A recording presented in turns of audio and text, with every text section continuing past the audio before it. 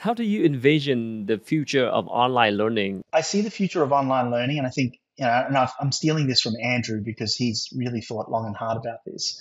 We see a future of learning where learning is beyond just courses, textbooks, audio books, these sorts of things, where Hmm. learning is actually based on your experience and what you do, right?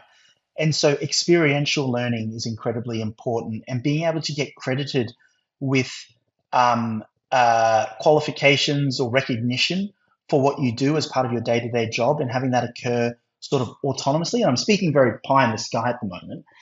That's going to be really important because transferability of skills is going to be very important.